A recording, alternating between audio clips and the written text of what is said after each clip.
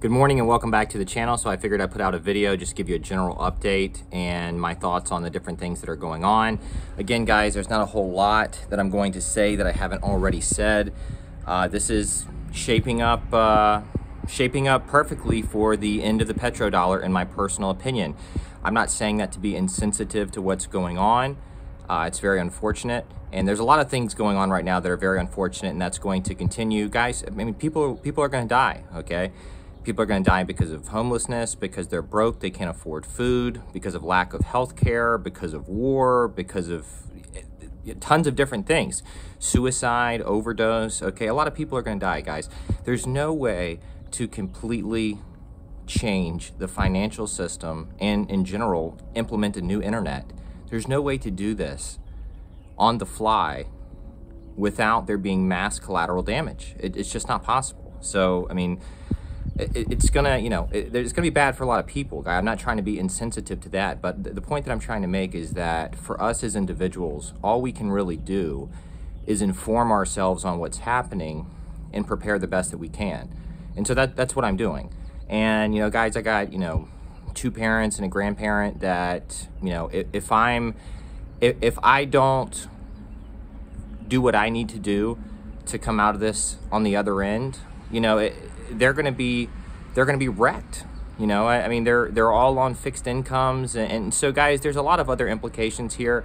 And the main point that I want to really relay is that nobody really knows how this is going to turn out. Nobody knows how bad things are going to get. And I think it's just important that everybody understand the severity of the world event that we're living through right now and do what you need to do to prepare for yourself and the other people that, in your family or close friends that you kind of help out with. So that's that. Okay, none of this is financial advice. I'm not a financial advisor. Guys, make your own decisions, do your own research, make decisions that you are comfortable with, but also, make decisions when you are clear-headed and can see everything objectively. I don't share what I do with my own funds and my own portfolio to tell you to do the same thing. You can do the exact opposite, all right? I do this for full transparency because there's almost no transparency in space, all right? Okay, so make your own decisions, all right? Let's start with the things happening with Russia. Okay, sanctions are being put on them. They're not being moved off of the SWIFT system yet, but there are financial sanctions being imposed. I saw a report come out this morning, I have to verify this, that India is working with Russia on some workaround for oil purchases with the US dollar. And I included India in the group of countries that were working with Russia, months and months ago, talking about the implications here for the petrodollar. If you go back and you watch the video, The Black Swan for the Global Economy, and it has Russia and it has Putin and Xi shaking hands on the front of the video. I actually attach it in the description section. I go over the implications. I mean, I've been over the petrodollar situation. I've almost beat it to death, guys, because it's such a big deal. And I haven't been the only one. Back when I originally did that video, it was based off of Economic Ninja. He was reporting on it initially. And as soon as I saw the reports coming out from him and I saw that it was sourced by mainstream media sources, I was like, okay, this is a really big deal. And this is highlighting something to come moving forward. So there's been a lot of other people that have been on this. And on top, I'm not the only one saying this, guys. Okay, Mark Moss just did a video 2 days ago about how a conflict with Russia could be the end of the dollar. And it all boils back down to the petrodollar and oil purchases in the Middle East and in Russia. So that's that. Okay. So sanctions are being put on Russia. Understand that Russia has an agreement with the Saudis. I mean, if you're looking at the top oil producers, Russia, the Saudis, the US, and a couple other countries. But I mean, they're all up there for like the top 5 to 10, producers of energy in the world. And the fact that Russia already has an alignment with the Saudis and with India and with China is, I mean, in my opinion, this is setting up to be the end of the petrodollar. Now, I might be wrong about that. It might be something else, but that's what it's looking like right now. And again, I'm not the only one saying this. So this also gives the Fed a green light to print into infinity and central bankers around the world, and it takes all of the attention off of them. So just understand that as well. Guys, I think inflation, I mean, gas was $3 here weeks ago, 3 or 4 weeks ago, and it's at $3.50 now. And it could very easily go up in just in the next couple days. That's going to affect all other assets. It's going to affect all prices of everything, prices of food, prices of everything. The price of everything's going up. And it's probably going to continue to go up until some event happens that, blows this bubble. But I mean, if you look at what happened with the stock market, it dropped heavy, and look at what happened. It rebounded right back. I mean, the Fed, and I went against Gregory Mannarino. And guys, if I could suggest anything, I would just say, find people online who are telling the truth and to the best of their ability. I mean, not saying telling the truth to the best of their ability, telling the truth and then speculating on what it possibly means. And that is to the best of their ability, because everybody is speculating at this point, okay? Everything that we hear is lies. So you just have to look at all the information that's out there and try to make sense of it the best that you can. But, I mean, I listen to a lot of other people, and I agree with them on certain things and disagree with them on others. Economic Ninja is one of those. Gregory Mannarino is one of those. AMTV is one of those, right? I agree with them on a lot of things. I heavily disagree with them on a lot of things. But just try to find people that are being honest and open about the situation that we're currently living through. And you don't find specific examples of them saying certain things that that can be easily proven false. I mean, because there's a lot of people that are just going to push false narratives and that are going to just lead people down, rabbit holes that have no ending, and they either have no idea what they're talking about or they're intentionally misleading you. So try to find people on YouTube, on whatever, that are telling the truth about what's actually happening. Okay, Fed's got a green light, inflation's going much, much higher, but you notice, and this was a CNBC article that came out like last night that said, Bitcoin, Bitcoiners are doing a fundraising for Ukraine, and they're using this to help, give them additional financial aid and this and that and the other. So that was a headline from CNBC. At the same time, Russia is moving forward with Bitcoin and crypto regulation as they're being sanctioned by numerous other countries all around the world. So we're seeing both countries more or less turn to Bitcoin and cryptocurrency in some shape, form, or fashion. And we know the situation that already, Russia already had, Ukraine already has, they partnered with Stellar for going back years.